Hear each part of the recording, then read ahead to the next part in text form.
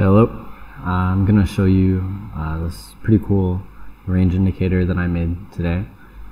It's just a simple shader with a cylinder. So here's the cylinder.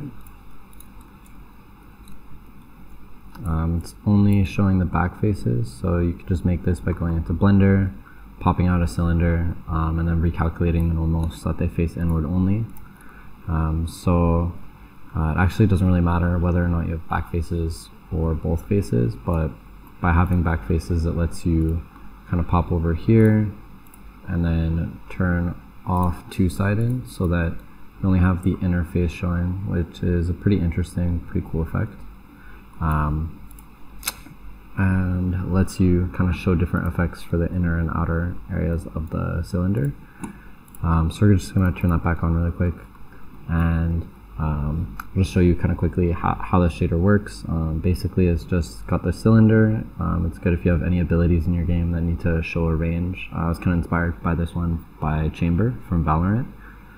It has some oscillation going on as well, and it sort of has a tight inner ring and then a gradual fall off, and all of that's governed by this color here, so you can kind of adjust the color as you would like.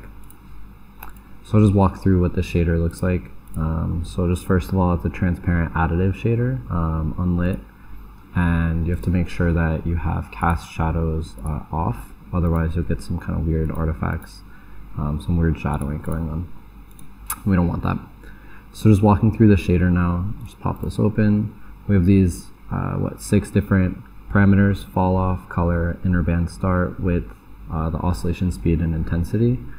Basically, we just first take the object itself and then, how to explain it?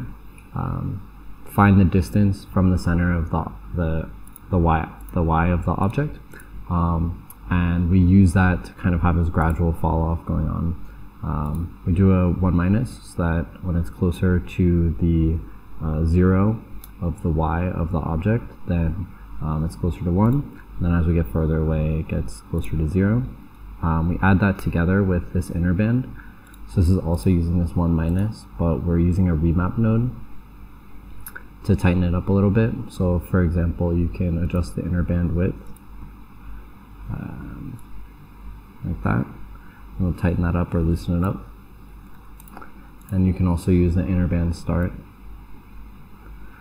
And we use that to create a nice tight inner sort of bright zone before we get to the fall off, sort of combined with the fall off. We run that through a smooth step and then add these together. The fall off is running through a power node, so that it has that gradual fall off. You don't necessarily need to do that, but I think it looks nice. And then the next thing that we do is we take this Voronoi node, we run a time node multiplied by an oscillation speed.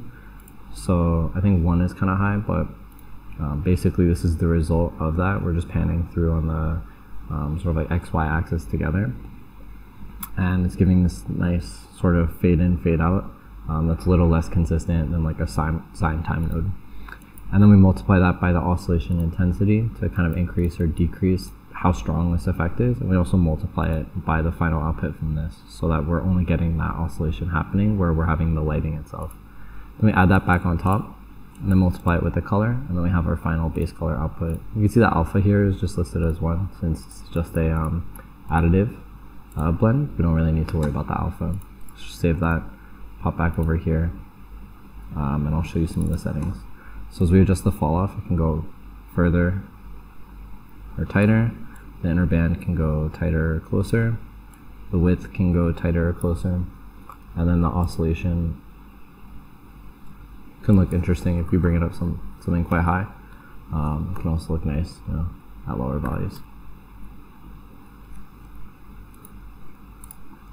Anyway, so you can get this on my Patreon, which I'll link below, and thanks for watching.